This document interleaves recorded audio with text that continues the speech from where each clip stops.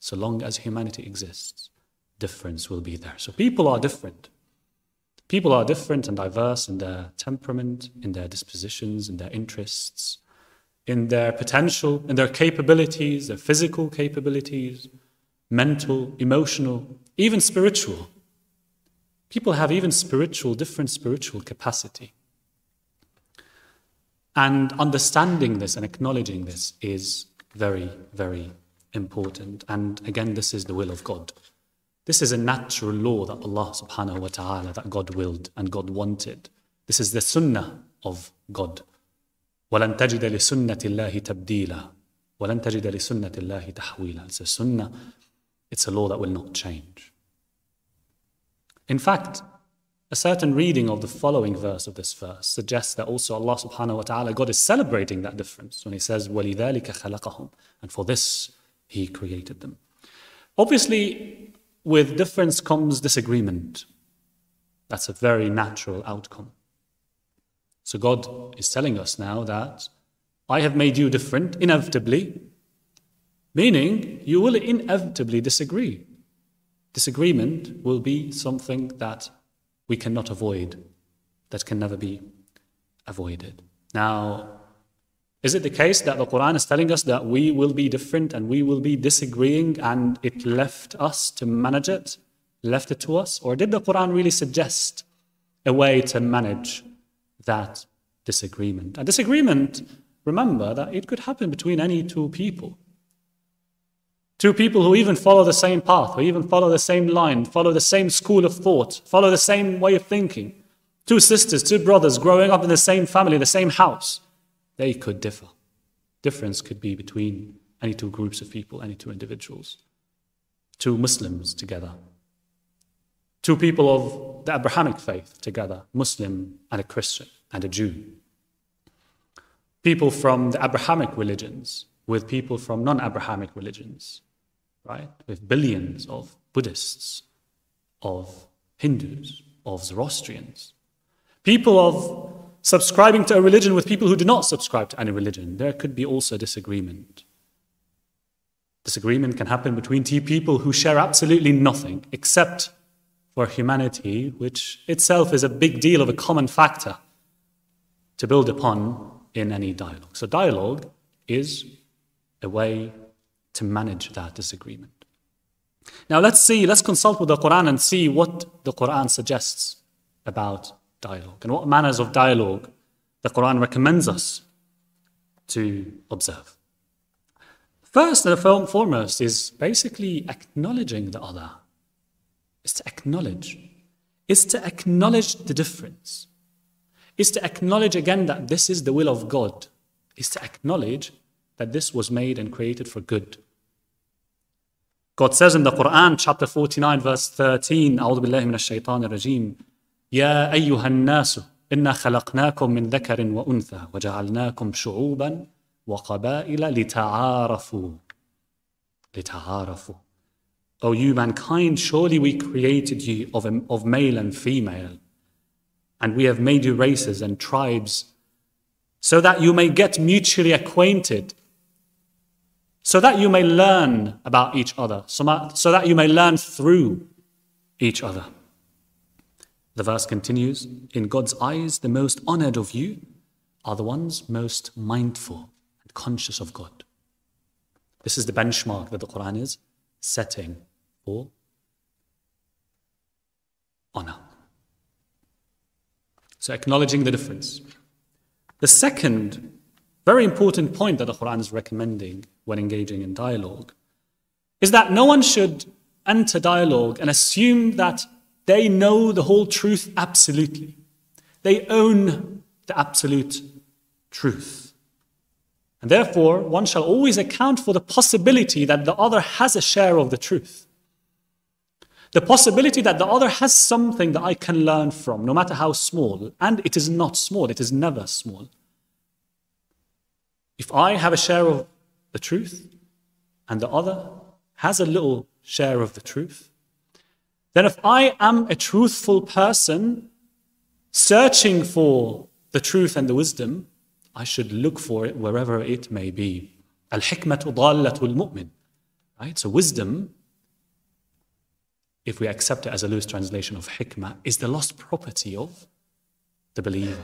The believer should always go out and seek it and get it wherever it may be. In fact, the Qur'an criticizes those who exclude and excommunicate the others and accusing them of having nothing, having no basis, having no grounds whatsoever.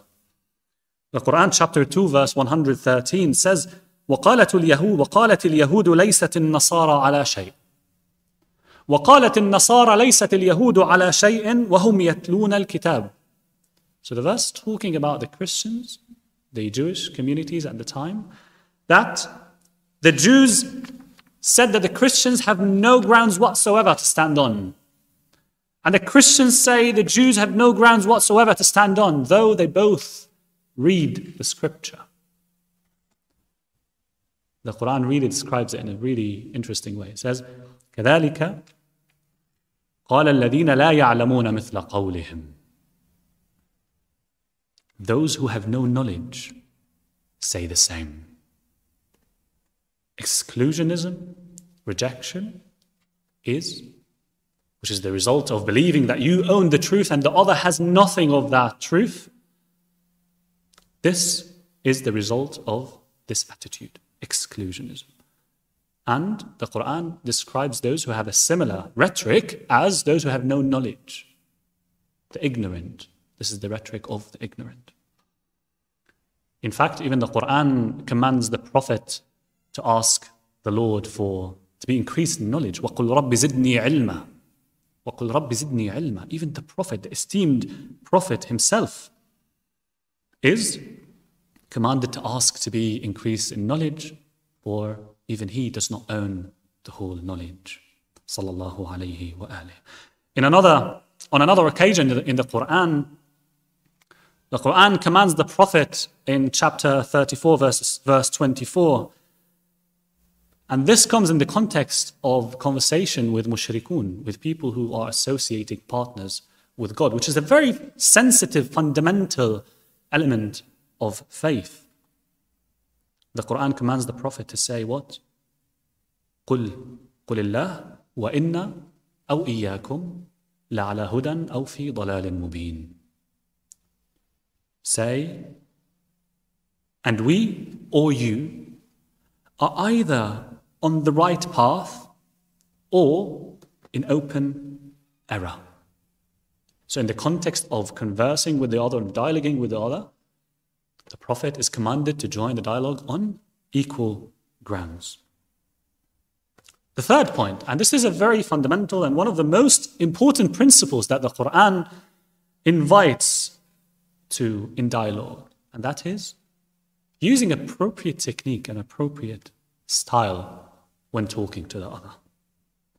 Quran chapter 16, verse 125 says, "Ud'u ila sabili rabbika bil hikmati wal maw'izati al hasanati wajadilhum billati hiya ahsan." So God commands the Prophet, invite people to the way of your Lord with wisdom and good counsel, or beautiful preaching and exhortation, and argue with them, present your arguments with them in the best of manners, in the best of manners. Now notice here when God talks about wisdom, loosely translated as al-hikmah, it does not qualify it in any way. It does not say good wisdom or bad wisdom. Wisdom is wisdom. Invite to the path of your Lord with wisdom. But when he talks about counsel, preaching, exhortation, he says good exhortation. Al-maw'izati al-hasana. Because there could be bad exhortation. There could be maw'izah sayyi'ah. But the Quran wants us to use the good manner. In fact, even when God commands Moses and Aaron to go to Pharaoh, Prophets Musa and Harun, peace be upon them, to go to Pharaoh and invite him and remind him, and Pharaoh, after he reached that pinnacle of arrogance that he reached, God says, فَقُولَا لَهُ قَوْلًا لَيِّنًا. Talk to Pharaoh softly, kindly, Maybe he remembers. Maybe he becomes God conscious. Speak softly. So in that verse, when Allah subhanahu wa ta'ala, when God talks about argumentation, presenting your arguments, also he qualifies it with billati hiya ahsan. In the best of ways, in the best of manners. Because again, there could be argumentation that is good. There could be argumentation that is bad. But there also could be argumentation that is best. And this is what the Qur'an wants us to do in dialogue. Present our arguments in the best of manners. In fact, the Qur'an also says, "Idfa' billati hiya ahsan." Repel evil by that deed which is better. فَإِذَا الَّذِي بَيْنَكَ وَبَيْنَهُ عَدَاوَةٌ كَأَنَّهُ وَلِيٌّ حَمِيمٌ. Magnificent. Repel evil by that deed which is better, and thereupon the one whom between you and him is enmity will become as though he was a devoted friend. This is the promise of the Qur'an. The Qur'an is telling us, guaranteed, go that path of using the best of manners. I guarantee you that your enemy will turn your friend. But it's by no means an easy way. The Qur'an itself, it continues, it says, it is not an easy thing. وَمَا يُلَقَّاهَا إِلَّا الَّذِينَ صَبَرُوا. People who are able to attain this status are only the patient, are only those who are able to tolerate, who have a level of patience. And these indeed would have the greatest of fortunes. وَمَا يُلَقَّاهَا إِلَّا ذُو حَظٍّ عَظِيمٍ. This is therefore the style that we should select in our dialogue with the other. So whenever you see on a TV channel, whenever you see on a social media account, a religious figure or a person of politics starting their rhetoric with words of accusation, with words of excommunication, takfir, insults, know outright that this person is working, is doing what is in opposition to the Qur'an. Number 4 of the manners of dialogue is enter the dialogue stating the common grounds between you and the other. This is very good. Don't start by mentioning what makes you different from the other, which is, of course, nothing to be ashamed of, as mentioned. It is nothing to be ashamed of. But start with a positive atmosphere. Open the bridges for knowledge exchange with the other. In fact, the Prophet also on an occasion was commanded to say, so Quran chapter 3 verse 64 says, قُلْ يَا أَهْلَ الْكِتَابِ تَعَالَوْا إِلَى كَلِمَةٍ سَوَاءٍ بَيْنَنَا وَبَيْنَكُمْ أَلَّا نَعْبُدَ إِلَّا اللَّهَ وَلَا نُشْرِكَ بِهِ شَيْئًا وَلَا يَتَّخِذَ بَعْضُنَا بَعْضًا أَرْبَابًا مِّن دُونِ اللَّهِ. So here also, the verse says, say, O people of the book, come to a word common between us and you, that we worship none but God, that we associate nothing with him, and that some of us do not take others as laws instead of God. The Prophet here was commanded to build on common grounds with the other. Now, the other in this situation happened to be the Jewish and the Christian communities at the time. What was the common factor? What was the common grounds with them? Belief in one God, worshipping one God. State it, build on it, and move forward. So differences can be in fundamental, sensitive elements of belief, let alone elements of normative practices. Okay, but what if the other does not wish to dialogue? Okay, what if the dialogue does not lead anywhere? Then the Qur'an says, the verse continues saying, فَإِن تَوَلَّوْا فَقُولُوا اشْهَدُوا بِأَنَّا مُسْلِمُونَ. And shall they turn their back? Say, bear witness that we have surrendered to God. This is our position, and we leave it to God. My dear sisters and brothers and listeners, let us always walk by the Qur'an in our lives, in our conduct, in the way we encounter people, in the way we talk to the other, in the way we engage with the other. Let us always remember to acknowledge that difference is a phenomenon that was willed by God, that difference is good, that should be built upon. Let us always acknowledge, second, that the other always has something that we can learn from. Always has something that we can learn from. That cumulative community experience, even individual experiences, there's always something that we can learn from, and that we do not own the whole truth Third, let us always remember to join the dialogue on equal grounds without any exclusion. Fourth, let us always use appropriate methods. Let's always use hikmah, wisdom, maw'idha hasana, good exhortation, and jadilhum billati hiya ahsan, best argumentation.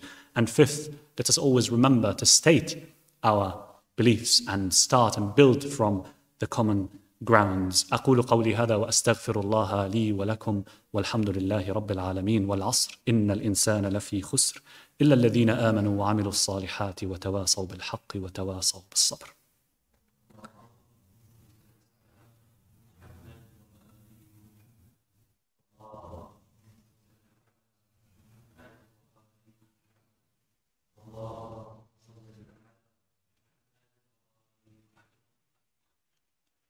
أعوذ بالله من الشيطان الرجيم بسم الله الرحمن الرحيم اللهم صل وسلم وزد وبارك على محمد وآله الطاهرين أما بعد السلام عليكم ورحمة الله. In the name of God, the most merciful.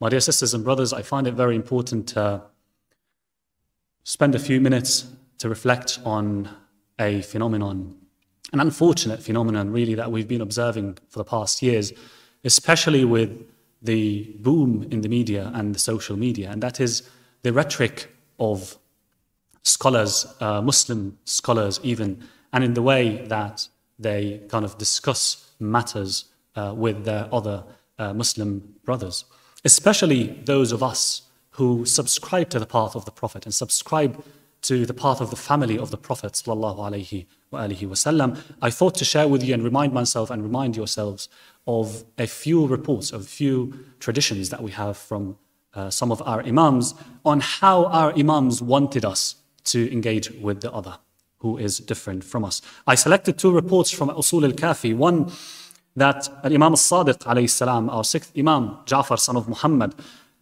he said, addressing one of his companions, Ya Abd al-Aziz, inna al-imana 10 darajat bimanzilati as-sullam yus'adu minhu mirqatun ba'da mirqat.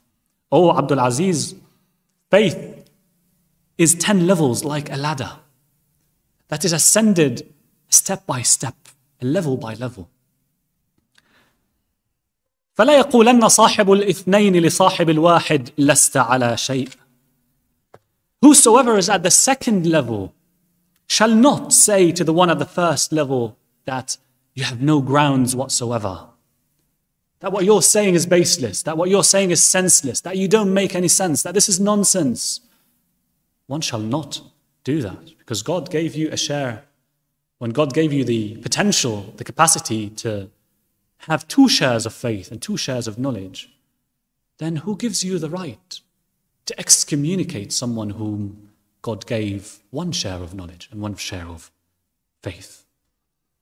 The Imam continues, he says, and whosoever is at the 3rd level shall not say to the one at the 2nd level that you have no grounds whatsoever to stand on. And the Imam keeps saying it until he reaches the 10th level. He continues saying, so do not disqualify the one beneath you, lest you'd be disqualified by the one above you. Golden rule, yes? If you accept that you disqualify the one beneath you, assuming your judgment is right, that he or she is indeed beneath you in knowledge or faith, and this is a big assumption. If you accept that you disqualify who is beneath you, you should accept that the one above you would disqualify you. وَإِذَا رَأَيْتَ. Okay, so what do we do then, oh our dear leader, our dear Imam? He says, وَإِذَا رَأَيْتَ مَنْ هُوَ أَسْفَلَ مِنْكَ بِدَرَجَةٍ فَارْفَعْهُ إِلَيْكَ بِرِفْقٍ. If you see one who is beneath you 1 level, pull them towards you gently. If you see that my level is beneath your level, take my hand, pull my hand towards you. Pull it gently. Pull it gently. وَلَا تَحْمِلَنَّ عَلَيْهِ مَا لَا يَطِيقُ فَتَكْسِرَهُ. And do not burden them with what they cannot tolerate. You have spiritual potential that someone else might not have. You have intellectual potential and capabilities that someone else might not have. We are different. Do not burden people with something that is not that fundamental. If you hold it, if you bear it, that's beautiful. well done, but do not force it on others. Is this what we do, my dear sisters and brothers? فَإِنَّ مَنْ كَسَرَ مُؤْمِنًا فَعَلَيْهِ جَبْرُهُ. Are we taking the hand of the ones whom we think is beneath us gently?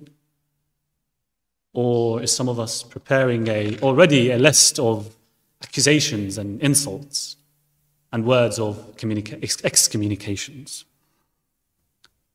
فَإِنَّ مَنْ كَسَرَ مُؤْمِنًا فَعَلَيْهِ جَبْرُهُ. Whoever breaks a believer, it is upon them to heal them. And on the day of judgment, you will be asked why you did not heal that believer. Another narration which I find really enlightening and really interesting is that someone was at the presence of Imam al-Sadiq, the same Imam Ja'far, son of Muhammad alayhi salam, and the narration says, ثُمَّ جَرَى ذِكْرُ قَوْمٍ. There was a group of people that were mentioned in front of the Imam, and that person told the Imam, may I be sacrificed for you? إِنَّ نَبْرَأُ مِنْهُمْ إِنَّهُمْ يَقُولُونَ مَا لَا نَقُولُ. We repudiate them, we reject them because they say what we do not say. The Imam exclaimed, he said, يَتَوَلَّوْنَ وَلَا يَقُولُونَ مَا تَقُولُونَ فَتَبْرَؤُونَ مِنْهُمْ. They love us, they follow us, they respect us, but they don't say what you say and therefore you reject them? The man said, yes. The Imam responded, we have what you do not have. Have you seen us rejecting you? Is it suitable for us to reject you? فَهُوَ ذَا عِنْدَنَا مَا لَيْسَ عِنْدَكُمْ فَيَنْبَغِي لَنَا أَن نَبْرَأَ مِنْكُمْ. قُلْتُ لَا. He said, no. The Imam continues, and God has what we do not have. God has the knowledge that we do not have. Have you seen God forsaken us? Have you seen God rejected us? أَفَتَرَاهُ طَرَحَنَا. The man said, no. But what do we do, O our Imam? Imam responded, قَالَ فَتَوَلَّوْهُمْ وَلَا تَبْرَؤُوا مِنْهُمْ. Take them as friends, have good relations with them. Take them as your brothers and sisters and companions on the path. وَلَا تَبْرَؤُوا مِنْهُمْ. Do not dissociate from them. فَإِنَّ مِنَ الْمُسْلِمِينَ إِنَّ مِنَ الْمُسْلِمِينَ مَنْ لَهُ سَهْمٌ وَمِنْهُمْ مَنْ لَهُ سَهْمَانٌ. Some of the believers have one share of faith. Some have two shares of faith. Some have three, some have 4, 5, 6, 7. People have different potentials of how much faith they could have. فَلَا وَلَا يَحْمِلُ صَاحِبُ فَلَيْسَ يَنْبَغِي أَنْ يَحْمِلَ صَاحِبُ السَّهْمِ عَلَى مَا عَلَيْهِ صَاحِبُ السَّهْمَيْنِ. It is not appropriate for someone who was given one share of faith or knowledge to bear what was given to the one who had 2 or 3 or 4 shares of knowledge. We ask Allah subhanahu wa ta'ala, we ask God, my dear sisters and brothers, that He would guide us and allow us and help us to walk the Qur'an, to walk the way our Imams, the way the Prophet and the family of the Prophet wanted us to walk, to follow their manners in dialogue, to follow their manners that they wanted us to deal with the other. سبحان ربك رب العزة عما يصفون وسلام على المرسلين والحمد لله رب العالمين. صلوات.